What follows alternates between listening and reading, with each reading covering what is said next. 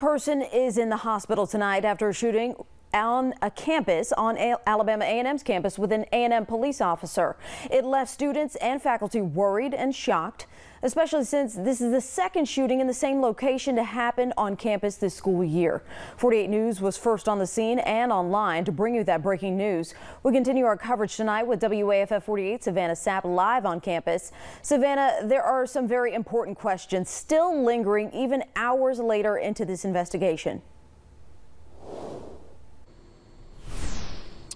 Right, and starting with the person who is in the hospital tonight, Margot, what is their condition and were they a student? Also, how did they have a gun on campus and what started this whole incident? Tonight, campus police at Alabama A&M are sharing very few details.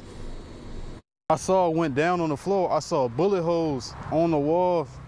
It was really crazy, man. Reactions from Alabama A&M students after an officer-involved shooting in a campus residence hall Monday afternoon.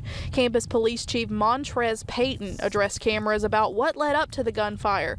He says during a routine patrol, a campus police officer was on the 5th floor of the Knight complex when he heard shots fired below him. Payton says as the officer went to respond to the shots, he came into contact with an individual on the stairwell. Multiple shots were exchanged in that stairwell. Where an individual was hit multiple times. That individual has been transported to Huntsville Hospital. Was that individual a student? Unclear tonight, nor did police provide any information on why shots were fired initially. University officials issued an alert to students shortly after police arrived. Many students say this is not how they envisioned their first day back to campus from spring break. It surprised me. I was like, we just got back from spring break and they already doing this.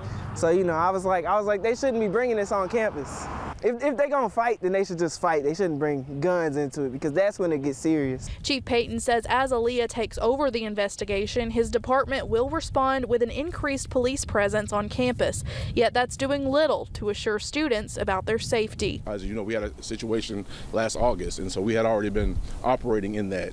And so we will continue to build those efforts, continue to increase patrols for our campus to make sure our students know they're safe.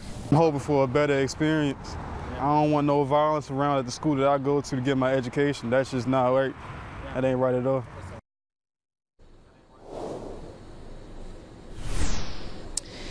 Now again, Margot, we still do not know what led up to those first initial shots that alerted officers. Alabama A&M officials have since released a statement saying that this incident brought, quote, stress and uncertainty to their community. Reporting live from Alabama A&M, Savannah Sapp, 48 News, on your side.